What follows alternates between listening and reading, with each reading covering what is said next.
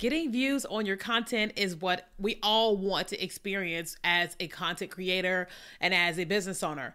But if you're like me, you have started to experience this year and probably late last year where your views just started to plummet. Like you just are not experiencing as much engagement as you were. Your content is just not doing well. And so today on the Key and Kelly podcast, I want to talk to you about the strategy that we have been doing and changing in our content to get more views, not to mention my mindset around all of that. Welcome to the Key and Kelly podcast, because that's me.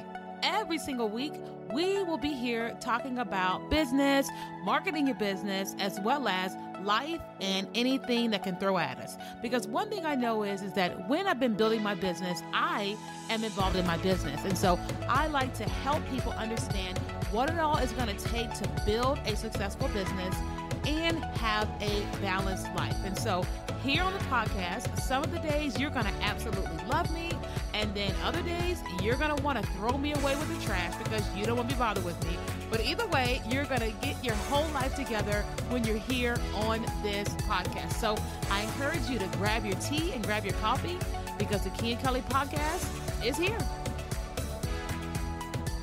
So welcome back to another episode of the Key and Kelly podcast, where we talk about all things marketing your business, and of course, having a balanced life. And today we are in February. Happy Black History Month. Shout out to Black creators and Black business owners. Shout out to us this month. But today we're talking about ways to get more views on your content in 2024. Now, I will start this off by saying that I recognize that we are all really busy, that you have your personal life, you have your business. If you're still working full time, then you have that. And so there is a lot going on all the time already. I will say that I completely understand. I have a lot going on. You know, I know me personally, I had that huge surgery at the end of November. Then I had to go on a healing journey. I'm still healing. Like my body is still healing in so many different ways that I cannot explain. But then I still had a business, whether I was in surgery or not, then trying to balance my hormones. And then I had a trip to Puerto Rico. It sounds fancy, but it was all business the entire time. I was not out doing anything, like I wasn't at the beach or anything like that. So it was all business, to travel there, to travel back. As soon as I got back home, I found out I had COVID. And because I was fresh off of that surgery, you know, my lungs were not back at 100%. My body was not back at 100%. So getting COVID was pretty darn bad. This is actually my 5th time having COVID. And people say all the time, how in the world? And I'm like, I have to explain to people that, like, I'm a public speaker. And so I am always, always, always around a lot of people. And then when you are traveling, you're really around a lot of people. And so because of that, that is my job. That is how I get it. So when I'm at home and I'm not going anywhere, I'm not getting COVID. But when I'm going out, I get it. So anyways, I just got over COVID last week. And so I'm saying all that as I preface this episode, because I understand that you have a lot going on. And so as I tell you the things that you need to be doing this month to have success, I recognize the busyness. Okay. I just have to say that. So one of the things to understand that is happening on social media is that people are being much more selective with their time and their energy, because people are super burnt out. Like the people that didn't recognize they were burnt out from 2020, 2021, it started to really have an impact on them in 22 and 23. And so now what people have been doing is really taking stock of what they are doing and what they are consuming. And so as it pertains to you, is that if our content is not giving them what it is that they want to get, they're going away. They're not watching. They're not engaging. Okay. So, and then that's the same thing that goes for like the platforms. If people are not watching your content, then they're not going to keep pushing it out to people. Okay.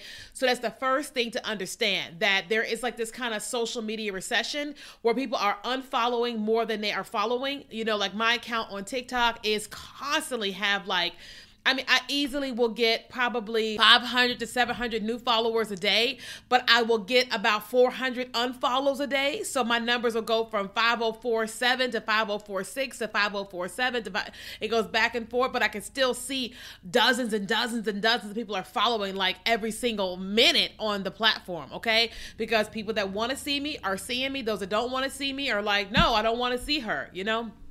So that's the first thing.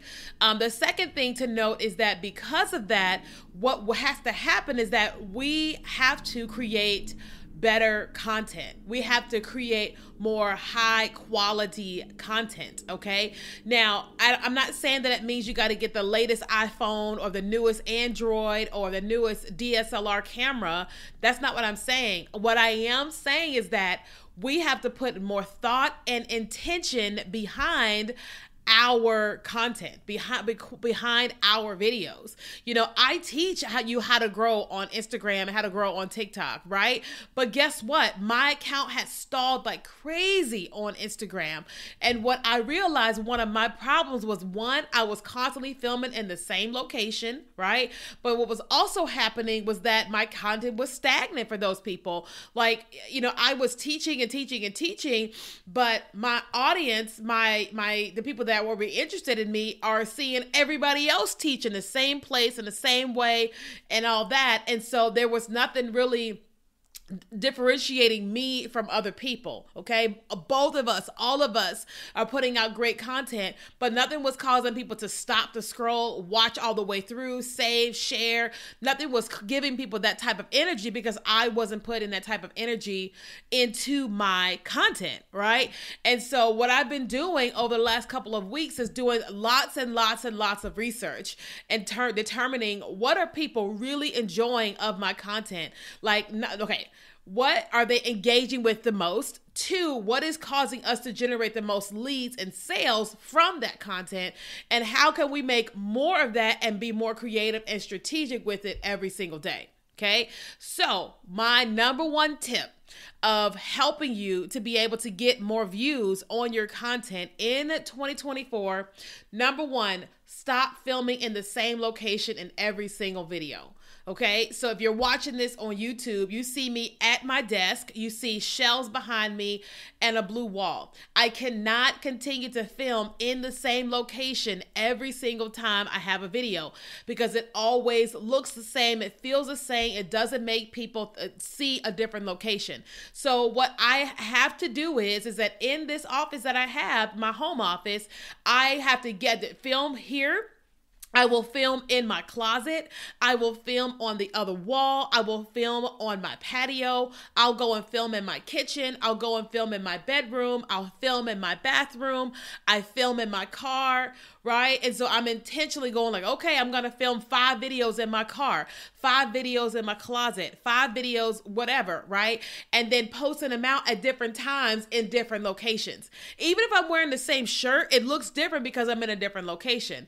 But strategically, I don't do that. So number one, I make sure that you film in different locations.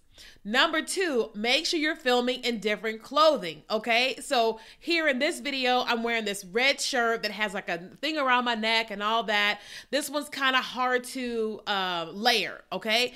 But typically, if I'm doing a content batching day, I will wear a white shirt, or I will a gray or a black shirt, and I will have a ton of camis or cover-ups that I can put on that makes my outfit look drastically different. I will also bring in multiple different necklaces from my jewelry thing or whatever, and then I'll change out the necklaces constantly, right? Because it makes the outfit look completely different. Now, I know that you may say, well, good God, I'm just saying that if we're using organic marketing to generate leads and sales and want more views, then we have to do those things. So on those content batching days, I make sure I have 2 or 3 different cover-ups that I'm going to wear, and I'll have 2 or 3 different necklaces here in this room. That way, when I'm filming, I'm changing all those things out because you want to give people, something different. The third thing you want to do to get more views is you have got to get good with your hooks. Oh my God. If I don't say anything else with this video, this podcast episode, you have got to get great with your hooks, because a hook is giving people the reason to stop and watch your video.